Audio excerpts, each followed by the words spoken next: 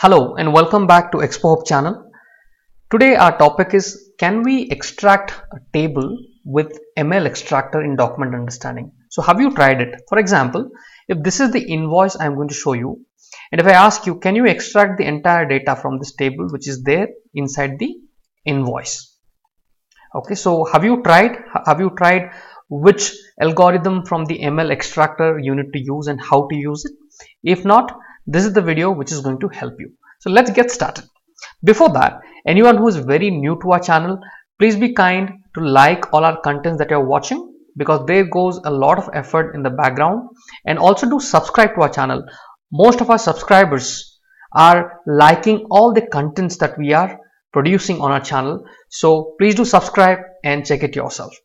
With that, let's get started. Let's go back to UiPath Studio and start designing it. Now for this ML extraction, all you need is a pretty good nice template which I have shown in the yesterday's video. So this is the template which is created. Okay, very simple template for the entire document understanding, containing all the required steps until the validation. So you can, I hope you have already designed it. In case for the first time you are watching this, so let me tell you, these are the two different videos which is going to help you. The entire template design is shown in this video. I'm going to provide you the link, and also for the machine learning extractor, how do you put that API key, how do you put the endpoint, even those things I have described in this video. So both the links I'm going to provide you, which is going to help you. All right, now on this video we will straight away target to the data extraction step.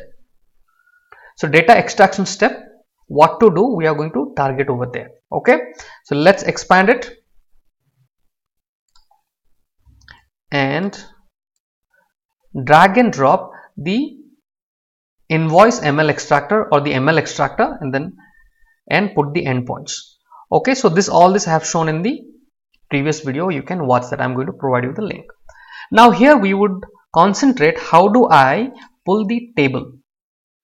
How do I pull the entire table? That is what is our objective for this video. So for the very first step that I should do, let's go to taxonomy manager. Okay, now here in the invoices we have to extract the table. For that, what I'm going to do, I'm going to create a new field, and I will say items, and all you need to do is, here in the type there is something called table, so go ahead and select table. Clear? That is the first step. So I need all the items, so I have created items as the field name and selected table. That is the very first step. Now the second step, what are the fields that you would like to extract, or what are the columns you would like to extract from this table?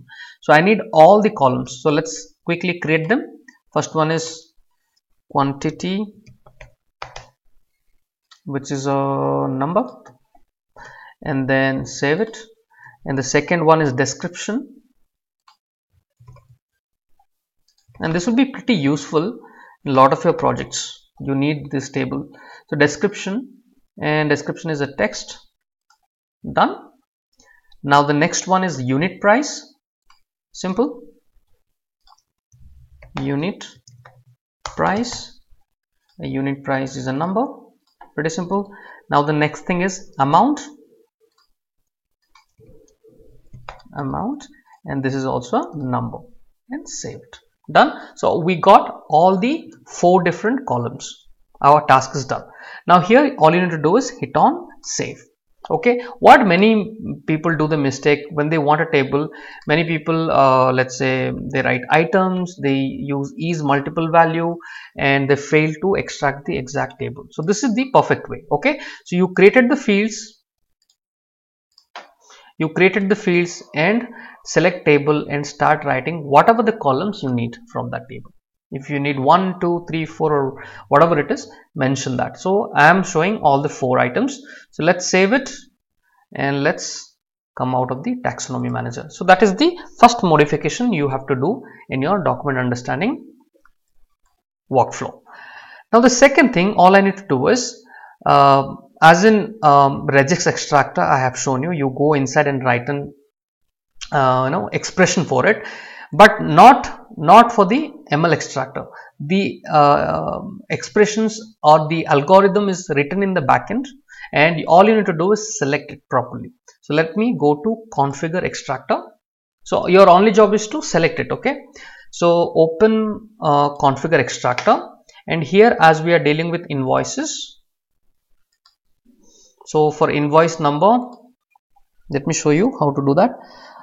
For invoice number, so all these drop downs are available. All you need to do is select the right one. Okay, date, company name. Now for the table, if you see under invoices, the table has its own set of columns that I want to extract. Now for the items, what you do, the first thing, you have something called items. Okay, so once you select items, then you would be able to find all these options. Let's say quantity. So just select and save it. So how easy to use it, right? Very simple. I don't have to take any headache. All I need to know the process of doing it. So quantity, then description. So all the direct fields are available. Unit price, and then amount, line amount. Okay, line number for each line amount. So line amount. Okay, so I have selected all the options. Hit on save. Now in the validation step, we are going to see through the present validation step, we are going to see what is the output going to come. Okay, if you got worried looking at the screen, just watch my previous video. All these things would be pretty clear, and I have requested many of you to create this simple workflow as I have done it and save it on your, so that you can do a lot of experiments. All right, so now let's run it and see what is the output coming and how it is coming.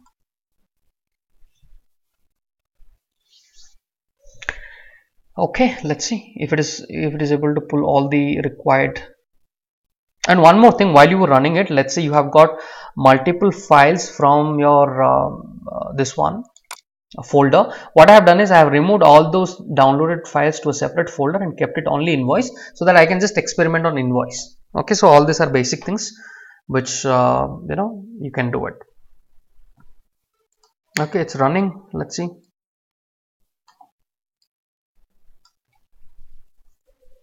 Okay, so the validation station has come. Let's see the invoice number. All this will be proper. Invoice date is proper, and then company name. Okay, company name is proper, and then items. So this is where our goal is, items. So if you see items, all you need to do is, here there is something called table. On this icon, just click on it. Okay, so if you click on it, it is going to show you what kind of a data it is extracting. So quantity, if you see 10, 17, 3, so all this description, unit price, amount, all this has been extracted properly. If something is wrong, you can always modify it over here, but it is going to pull the proper data.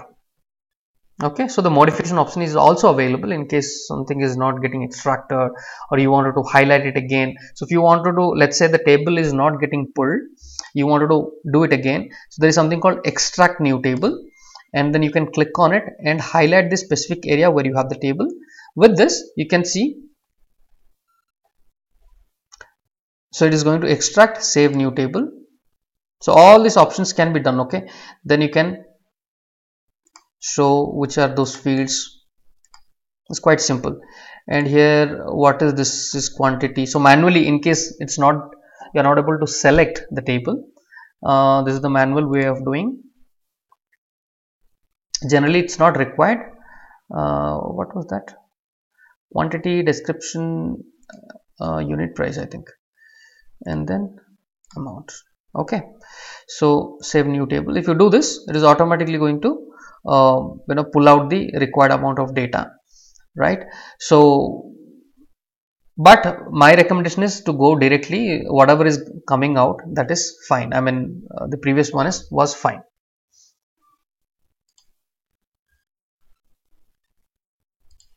Okay, so this is another way of extracting the required amount of data. 10, 17, 3.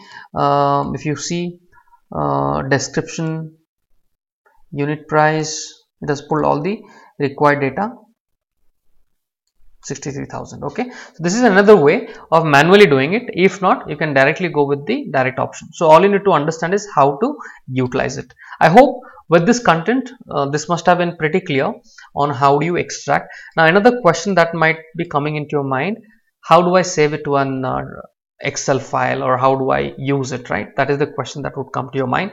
So I'm going to prepare in the next steps, because right now we are into the validation step. Once we continue with the next steps, I'm going to even show those examples. But right now you should be pretty aware of the process, how to literally extract the table. And that is a very simple step. So thank you so much for watching. We are going to come up with our next upcoming content. So please do please be kind to like the content that you're watching, and please do subscribe in case you are a new visitor. Thank you. Take care. Bye bye.